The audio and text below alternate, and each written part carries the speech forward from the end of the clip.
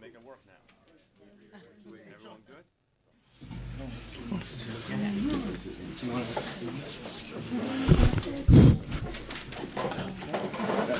Okay. All right, good morning. My name is Keith Ramsey, and I'm the president of the Eastchester Gardens Resident Association. I'm proud to welcome each and every one of you to the Eastchester Gardens Community Center. I've been an Eastchester Gardens resident for about 45 years, and when I was a kid, I spent many afternoons playing with my friends in this particular center.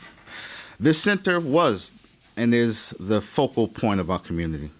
Today, everyone from toddlers to senior citizens enjoy this center every day.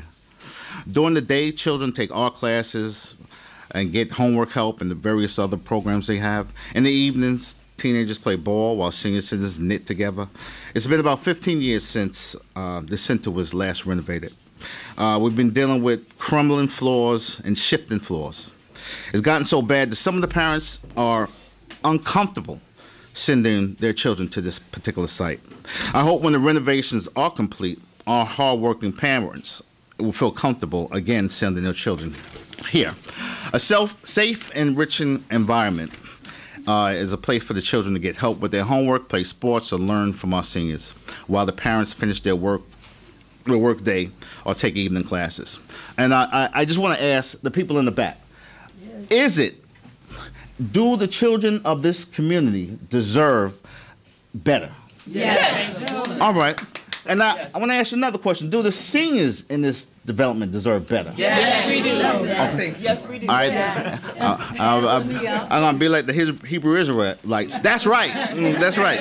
So today is a very exciting day because Mayor de Blasio and Speaker Hasty also think our kids deserve more, and they made sure we got the money to fix our community center. And I have to say, I'm so grateful that these two individuals are here. And I know that Carl Hasty, he's like, kind of like Chucky. He's a friend to them. He got our doors, he got our roofs, he does his thing. Now Mayor de Blasio's doing his thing, and I'd like to just give you, if you can give him a warm welcome, introduce the Mayor of the City of New York.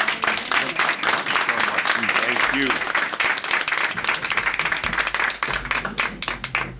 Keith, thank you. Thank you. You know, I love the fact that Keith talked about what our kids need, what our seniors need, but he didn't take any credit for himself. But he's been providing a lot of leadership that's making this a better development. Let's thank Keith. And what Keith talked about is a community that's strong, a community of people who do so much for this borough and this city. And I think it's important we recognize that. I often say when we talk about the people who live in NYCHA housing, there's often a misunderstanding in my view. And I say it simply, people who live in NYCHA are the backbone of this city. And make this city work. That's right. And families that are strong, seniors who got a lot to teach, as you said, kids who are filled with potential, but we've got to invest in all that's good. We've got to help people to realize that potential, and that's what today is all about. I want to tell you that it is a pleasure to gather here. This is the end of our City Hall in your borough in the Bronx, and we have been all over the Bronx. I've been all over the Bronx, the deputy mayors, the commissioners, everyone's focused on the Bronx. Look at the smile on Carl Hasty's face. Carl Hasty believes that every week should be City Hall in the Bronx week. And because Carl Hasty is a Speaker of the New York State Assembly, I think it would be commendable if City Hall focused on the Bronx every day.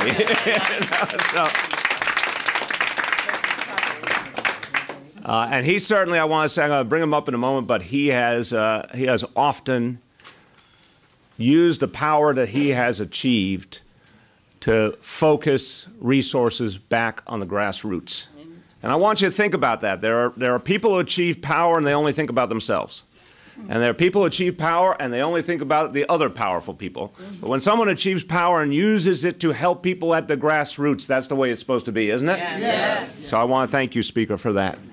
I want to thank our colleagues in government who have been extraordinary advocates for all the people who live in public housing, and they have demanded the kinds of investments we need. First of all, Senator Bailey, I want to say thank you for you being here, but I also want to say thank you for your leadership in Albany. You know, we had a momentous day yesterday, resolving a lot of issues in terms of public housing, coming to agreement with the federal government, and that's a good thing. That's going to help us move forward. I hope now we can get to the point where we can bring those state resources we've been waiting for forward. And the Speaker, obviously, we've been talking about this. I hope the way is now clear that we can get that additional investment to help people here and so many other developments. So thank you for your leadership. Councilman Andy King, I want everyone to know I made the huge mistake earlier in the week. We were at a couple of events together here in Bronx Week, and I was shocked that Andy King was wearing suits that looked actually kind of conventional. And I made fun of him. I said he was getting conservative. I said he looked like a college professor. Well, obviously, my friends, I have obviously sparked something here. I pushed a button. Something happened, and Andy King decided to fight back, and he doesn't do anything halfway. So, Andy, I stand corrected, Councilmember King, and again, thank you for your extraordinary leadership. And the City Council has been with us every step of the way. We have made huge investments over the last years, separate from any of the discussion with the federal government. We had already put in almost $4 billion of new investments in public housing in the city. We were able to do it because the council supported us every step of the way and believed it. So let's thank the senator, let's thank the council member for all they do. Now, I'm going to be real quick, but I have to say this. You know, when I spend time in the Bronx, it doesn't take too long before people say what they are feeling about the history of how this city has treated the Bronx. And we all know it, and it's good to say it out loud. For decades and decades, the Bronx did not get its fair share. It's just a statement of fact. For decades and decades, the Bronx was too often ignored by our city government. And our job is to right that wrong. Our job is to recognize that notion. It's in Scripture, the last shall be first and the first shall be last, to make sure that people who work so hard get their fair share.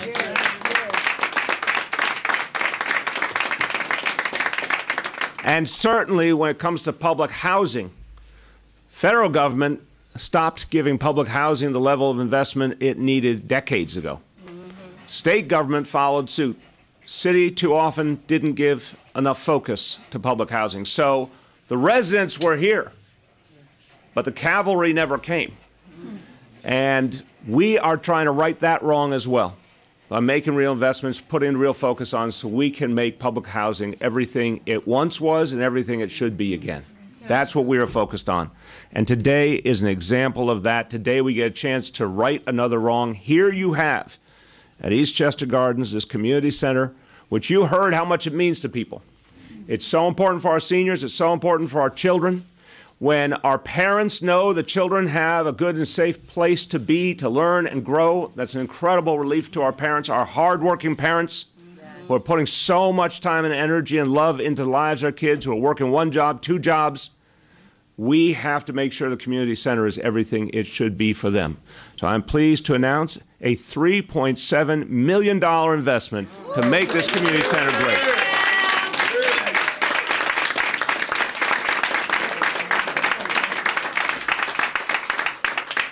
And I always say to people, if you want great outcomes from our kids, you've got to invest in them, like everything else in life. So you want them to be all they can be. You want them to develop their intellectual skills. You want them to believe in their potential. We'll give them the kind of after-school programs that stretch the school day and make them everything they were meant to be. You want them to have a safe place so they don't get in trouble.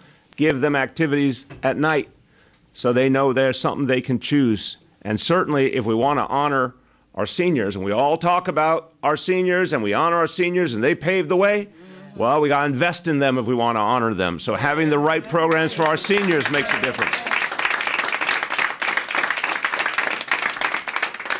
So, Mr. Speaker, I'm sure you're saying, what will that $3.7 million buy? You know, he has accounting in mathematics, a background in accounting and mathematics.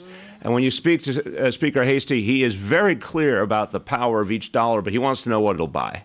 And that's good because he governs over a huge budget. Mr. Speaker, we will get a new basketball court. We will get upgraded heat and upgraded air conditioning, upgraded classrooms, and something we all believe in, new plumbing. All right. And we are starting the design work right away so we can get this up and running quickly. You know, I want to have a day when every child in this city feels that they are so special, they are so uplifted, that there is such focus on their potential that they can feel it. They can feel pride and hope. We know for a long time too many of our children were given the opposite message by our society and sometimes even by our government. I want our children to go into a center like this and feel they know they're special because the investment is there for them and they are worth it. They are worth it, right?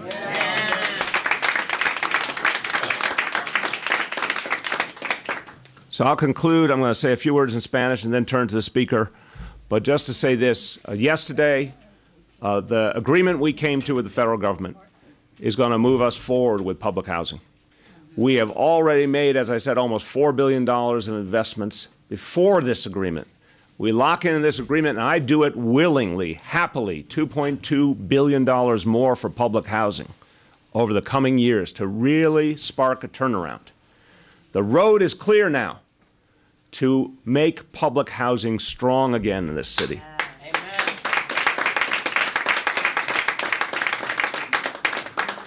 So we have said the goal we have for this city, and it's based on the fact that this city is so capable of greatness. We are right now the safest big city in America, and we are proud of that, the safest big city in America. I want us to be the fairest big city in America. I want us to be a place where it's fair and everyone gets treated right.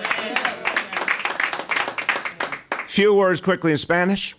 Hoy estamos anunciando una inversión de casi $4 millones en el centro comunitario de Eastchester Gardens. Por décadas, el Bronx no ha tenido el apoyo que merecen. Pero estamos cambiando eso y paso a paso construyendo la ciudad grande más justa del país. Now, we're going to be the fairest big city in America. I can tell you one of the big reasons is because we have a champion for this city in Albany. And I'll say it every time. I don't care if he says I repeat myself too much. There are so many times, year after year, when the city's back is against the wall in Albany, and there's one person who stands up and makes all the difference and saves the day, and that is Speaker Carl Hastie.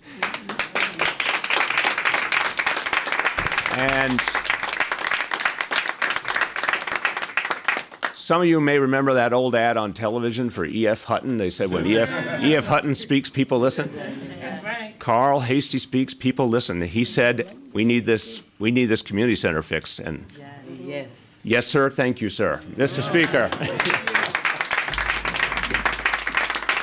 I'm not sure why you didn't need to use this. So, well, first, Mr. Mayor, let me thank you for coming here to the Bronx, coming here to Eastchester Gardens, and I'm happy that you came to an agreement with HUD. But I do think one thing was missing. Secretary Carson should have came with a check for NYCHA as well. It's fine to talk about the situations, and we know that it's been decades of neglect by the federal government when it comes to public housing. So the comments that, as in if this is only the city's fault, I think is a little unfortunate, and he should have come with a big fat check. And there's still time. So Secretary Carson, if you're listening. And then for me, this community and this community center in Eastchester Gardens, I grew up in the Valley, and although I was in a rivalry neighborhood, one of the things that always united us is when I came and I played basketball out here, and actually as I was coming here, I just saw one of the guys I used to play basketball with. So this kind of stuff like really means a lot to me personally. One, because I've lived my entire life in this community, and the people in Eastchester Gardens have been very good to me and very supportive of me throughout my entire 19 years in office, and even before that. A lot of these people have known me since I was a little boy, Even though I'm getting a little older, I still try to think I'm a little boy. But I remember coming here last summer, and when I saw the situation, and Keith, forgive me, where are you? I said to him, I said, Keith, I said, you should have called me and told me, about this. And when I did see it, and Keith, the humble guy that he is, he says, I don't want to bother you. But I'm like, Keith, that's what I'm here for. You're supposed to bother me. And then right after that, I did reach out, and also in consultation, of course, with Senator Bailey and Councilman King. And we said we had to do something, and we all in unison reached out to the mayor's office. And I'm happy that here we are, not even 8 months later, and to get a commitment to fix up this community center. So I'm just very happy that we're able to do this. Show it that we care for our residents in NYCHA. A lot of times it seems that NYCHA residents know they feel like they're forgotten, but they're not. I'm happy that when I first became speaker, the actual state funding to NYCHA happened only after I became speaker. So that just shows where my commitment is, and knowing and growing up and being heavily involved in all 5 housing developments in my assembly district is you always have to take care of home, and NYCHA is considered home to me. So I'm just happy that we're able to do this. And thank you again, Mr. Mayor, for being very responsive to the needs of the people in the Northeast Bronx. Thank you. Well done. All right, everybody, we're going to have a beautiful new center. Congratulations to everybody.